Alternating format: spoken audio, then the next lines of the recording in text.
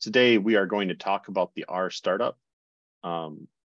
They show this image in the book of all the stuff that happens when you start up. But just like in the workshop, we're going to be looking like here and here. And actually, I'm going to talk a little bit about this because I learned that this existed because of this, some things mentioned in this chapter, and I went into it a little bit to see what's going on. So back in over here, we're going to learn about setting up environment variables in the R-environ file. We're going to learn about the R profile file, technically files for both of these, and like how to work with them, or what that means, what to put there. And we're going to learn how to run R without startup files, and kind of along the way, I guess, is like gain an understanding of what to put in each of these files is the idea. So R-environ, the purpose of this is like it's not R code. It's variables that you want to set that are more of like an environment. Environ here means the environment that your code is running inside of, like the computer, kind of like what are these settings set to. So I pulled mine up and then redacted the things that are actual tokens. A lot of times what you'll put in your R-environ would be things like, this is for posting things on Mastodon using the R package rtut. It's my token for that, or posting things to LinkedIn, or using the OpenAI API. I also have, like, this is a setting for some of the Slack R or whatever, the Slack universe that Yanni CD and I have worked on for managing our R4DS stuff. I don't need to load some aspects of that, so that's what that setting's for. In R, by default, the timeout is set to, it's like 60 seconds or 2 minutes or something like that of how long it will wait to download something. And sometimes I have to download just giant files. And so I just permanently set that large. There's this not CRAN flag that is used for deciding whether to test, test things that are supposed to be tested when they're not on CRAN. And that was needed for one of the packages that I use to like check how much test coverage I have. So things like that go in R-environ. I'd say the main thing that I use it for are things I don't want to type into the R console. So like passwordy things that I want it to exist, but I don't want to type it in. And a useful thing that you can do is I guess that you can have a project specific R-environ. So you can have your personal R-environ that just is like the thing that will load for you when you start R. Or you can have one within a project. And one thing that's important to note, if we go to the thing here, is if, let's see, it's not showing it really easily here, but if the project level R-environ exists, R ignores your package or your personal general level one.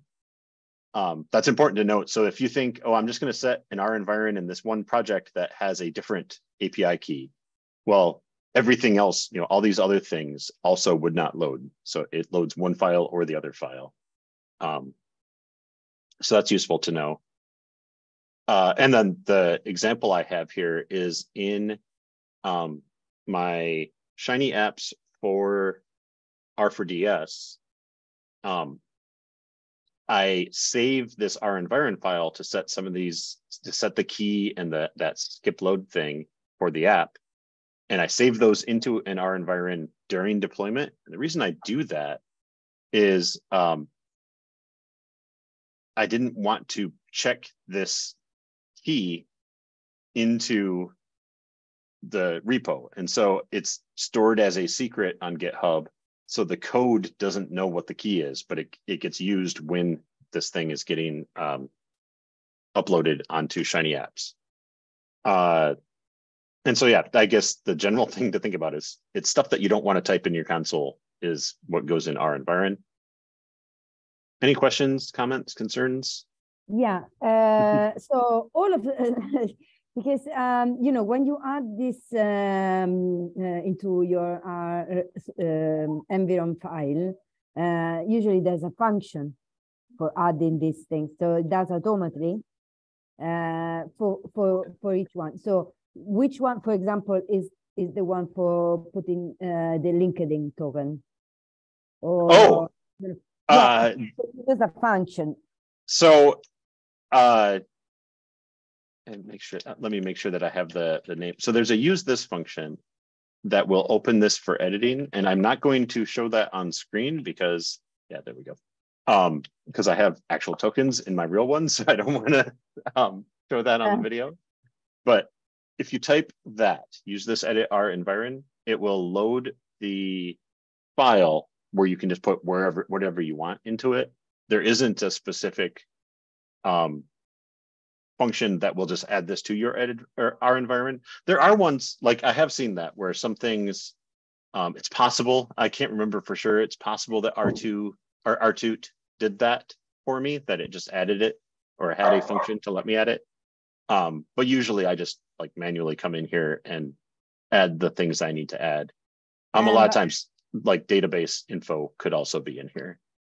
Okay, and how do you know that this is the right things to put for each one? So usually documentation will say something like, you know, the not cran environment variable is used by this function if it exists, and if it doesn't exist, it'll do this other thing or that kind of thing. So the LinkedIn token, that was something that I like wrote something to work with the API. So I knew that that's what it needed in that case. Same with the OpenAI API key. Actually, I think there are a couple of packages that I think that's the name they are looking for it. There is the US Census, for example, that loaded automatically in your environment, if you allow. Okay, well, yeah, so there will be, I have seen that where it'll just, basically it just adds a line onto our environment. Okay. Basically, they need to be capital letters. There's a, I don't know. I don't think they actually have to be, but that is a convention that usually the names of them are all caps. I think mostly just because within R, that's really rare to see something that's all caps like that. And so it helps you separate. This is something that's in the environment versus this is something that is in just the R environment, like is an object within R. So yeah, these like, if you go to your environment tab on in RStudio, these don't show up. These are like separate secrets that like they're in your computer's memory, and they can be found with the sys.getEnv function, but they aren't. And actually, you can set them using that function as well, but it's easier to just put them all in the R environment. Yeah, like for this one, I'm pretty sure RTOT probably told me how to get this. I don't remember exactly, because it's a weird format for the, you know, because they have this weird user fastodon.org piece to it. Exactly. Even for Twitter, for example. So sometimes I didn't put it manually. So right. That's good to know that you can do it manually. But yes. One more question is, yep. What about this project specific version? So this means that you might have a project and you can so like within the folder in RStudio, or you know, wherever you have it, you can have a separate .r environment file, and that .r environment only applies for that one project.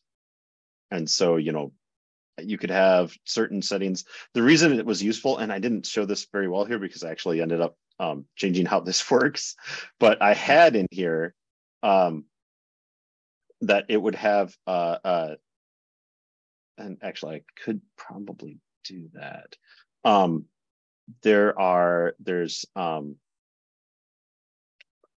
yeah, in theory, yeah. So here it is deploying, the app name is mentor-test versus in the main one, there's mentor-. I should set that as an environment variable up here, and then just the code would be the same. That's the idea. Is you can have a thing where in this project, I could have the name of my app if I do this a lot, and just have the R environment defines the name of the app, and that way I can use the same code. And that's kind of telling the system this is where I'm working. I'm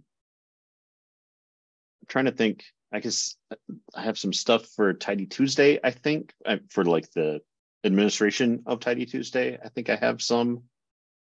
I think I have a project specific R environment, but I don't want to open any up right now and look, because they tend to have things that are sensitive that I can't show on the video. But yeah, that's the important note, is you can have in the project, it can override what you do outside of the project. All right. And then the other file that we're going to talk about is .r profile.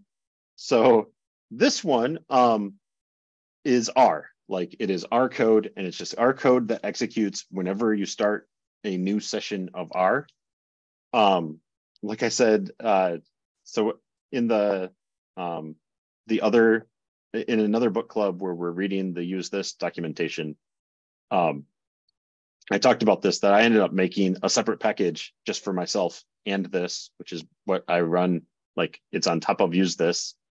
And then because our profile had started to get kind of crazy, but you got to be careful with our profile, because you don't want to run stuff that will change how, like how code behaves.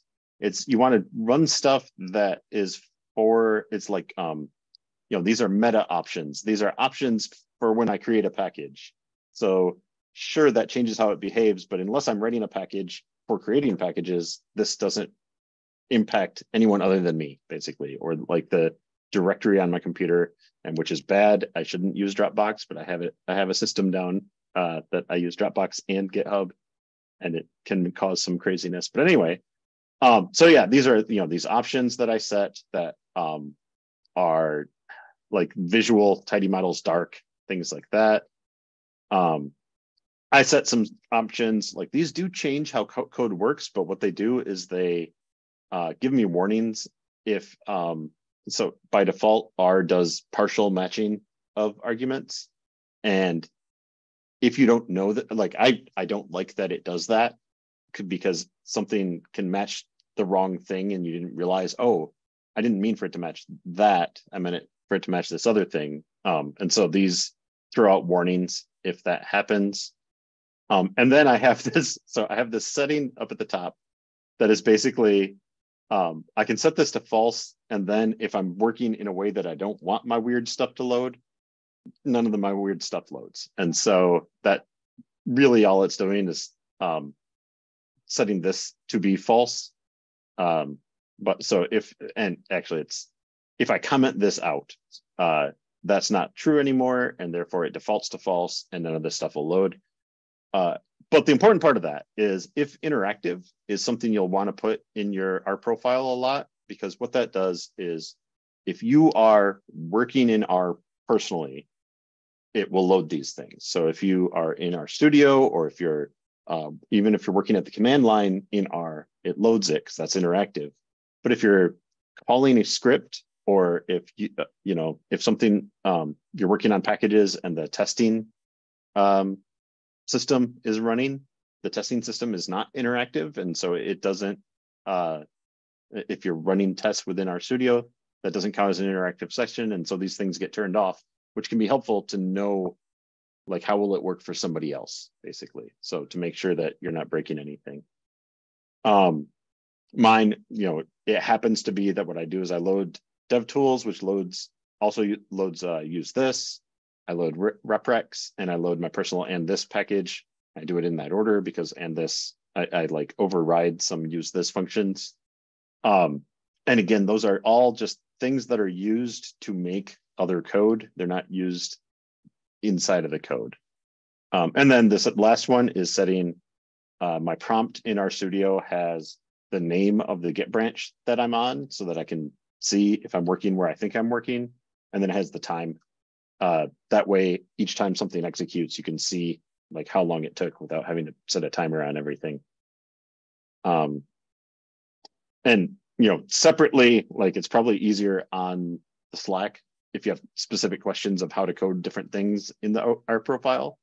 But the general idea is just making things work, like not just visually, but kind of aesthetically make things work the way you want without changing the way your code actually executes. Now, I say that technically, if like everyone you work with agrees to set something in our profile, there could be cases within like a job or something where it makes sense to do some weird things in our profile. I would still just put those into your code, but I could see that making sense. Does that at least kind of make sense? Following along. Yeah, I was Yep. curious how to actually modify these things. So you can load this package and it allows for some options and modify. Again, that is edit our profile in use this is the thing to actually edit this. And then this package of mine, that's just separate. That is my own functions. Because that's what was getting, I had defined some functions in here to like set things up for R4DS that I have these functions that I wrote, and I put them all over into their own package now instead of just defining them in our profile. But which, yeah, you can do, like if you want, you can go as far as you want with your own customization. Or you can, like, these lines here are pretty standard, use this type stuff, and then this without the option, the requiring or loading DevTools and reprex. So I guess technically, just those parts. With the if interactive, that's a thing that use this will tell you how to set up. I think there's even a function for that, but I can't remember what it is. Like it might be used, yeah, it's use DevTools. There's use DevTools, use conflicted, use reprex, use this, and use partial warnings. And I will paste those into the chat. These are all within use this that you can just turn on. The one I don't do currently is conflicted, makes you be explicit about which, like, for example, declaring that you're going to use filter from dplyr, not filter from, is it base or stats, whatever it is. And so conflicted, it makes you stricter. Again, it's kind of like the use partial warnings thing where it makes you be a little bit more strict than is default. And so, yeah, again, these things will set up these pieces of your R profile automatically, but you can always just edit it manually. You can do whatever you want in there. Setting options, setting, this prompt package has instructions on how to set up different, whatever you want to be in your prompt. And the idea is then in RStudio, instead of just having the, whatever the default is, I think it's just that, probably just a greater than symbol. You can put whatever you want there. And so that's what I have. And so just to show you roughly what mine looks like. So let's say I'm running use, or I don't want to actually run use DevTools, but I'll run or edit our profile, and I'll paste this into chat. And oops, yeah. That. And so that's what I mean by it shows I'm on the main branch of this package that I have open in RStudio, and it says the time, and it shows the command that I ran, and then it shows what happened after that, and then the new prompt is at the new time. And actually, that's funny because I hadn't typed anything in a while, so that time was the last time that prompt had been loaded. So that's 11:42 was a couple hours ago. Anyway, so that's the idea. Any other questions on this? I think let's see. Oh, and then the last piece is when you run R from a command line, like in Linux or anything like that, you can sending these flags. So the .vanilla flag will ignore your R profile and will ignore R environ. So you can use that to make it run just like it would run if you had never customized anything. There's also this no init file flag and no site file, which we're going to talk a little bit more about on this next slide, because I was like, wait, what's a site file? But with either one of those, you don't load a version of the R profile. So the no site file is a different version of the R profile, but you do load the R environ. Likewise, with no environ, that loads the R profile but doesn't load R environ. And then you can also go to the project options in RStudio and tell it, for this project, don't load our profile. Those are just some ways to test out. Did you break anything for anybody else? Basically, does my code still work if I don't have my personalizations set up? I think the only times that I have used these things, if at all, would be on like GitHub Actions. If I'm running some code and I don't know, I could imagine there being a case where I want this piece of code to ignore any environment settings, maybe. Yeah, any comments on that one? I think that one basically just, it is what it is. If you need it, it's there. So but the last thing, there was this thing about no site file, and I was like, wait, what's a site file? What's that about? And it's like the site specific R profile. That was from here. It's like, wait, what is this no site file? If it's set, it skips over this R home ets R profile.site. So what the heck is that? So I went and dug it up. The idea of this one, which I could have used at my old job, is this is an R profile for everyone using this installation of R. So it's like an R profile for the site, for everyone who might be there. Like we had a shared server that had RStudio on it, and I could have set some things for us to share together that probably would have been useful here. So that's what this is. It's like a higher level version of our profile. So if we look at the flowchart, we load that, and then we worry about your personal R profile. So that is, that happens before your personal R profile. And the one this is just a default one, I assume, because I've never changed it. And it has some notes, like this is exactly how it shows up, is it tells you might want to set some things like this. By default, your help type is set to HTML, but you could set it to just be text if you don't want like headers and bold and stuff. You can set a cran mirror. RStudio automatically sets a cran mirror, and so I haven't played around to see how that would fight with RStudio, but you could set your own in there. I mean, you can also just set it in our profile.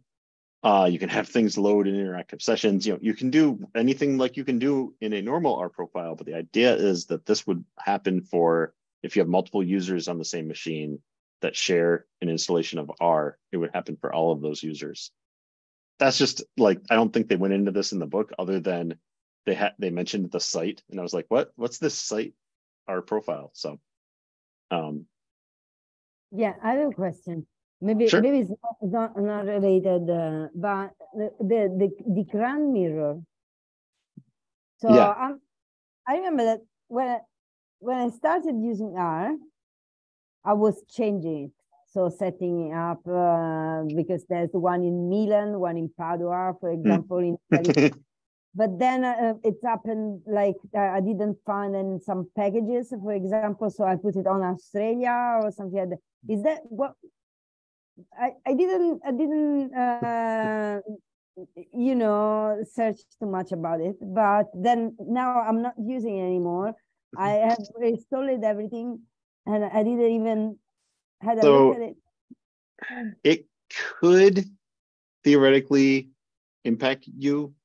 So the idea is that, there are ones that are physically closer to you. So technically your speed to those is going to be a little bit higher than if you're trying to hit like the RStudio one that is based in, my guess would be Virginia, because I'll bet they run it on Amazon. I don't know for sure, but if they run it on Amazon, it's probably in Virginia. It's in the US somewhere. And so it has to, your data has to travel across the Atlantic Ocean to get to you. For the most part, that's not, like we're on a video conference. So obviously it's not that big of a deal anymore. But it is, it's technically slightly better to use that distributed network. So that would be the reason to do it. The other reason would be, so by default, like I ran this Git option repos, and RStudio sets your CRAN mirror to be the RStudio one. And technically the RStudio one, like it has to get its update from CRAN. And so immediately when a package is published, the RStudio mirror or any other mirror will be a little bit behind the main CRAN mirror. And so if you are trying to get something that's super up to the moment, you would want to set it to be, I don't remember what it's called, but like CRAN, like the root URL of CRAN. Or if you are doing something like I could actually see, so on GitHub Actions, or if you have something that's running on Amazon, using the mirror that is closest to wherever that server is physically located that is running that thing could make that thing run milliseconds faster. And if that matters, then that would be a reason to do it, that you want to get the faster download time. Now, most of the time, if you're running a server where speed matters, don't be hitting CRAN, like have it already locally installed. But they are exactly the same in location, so they mirror each other, so they're exactly the same. So I thought there was some differences.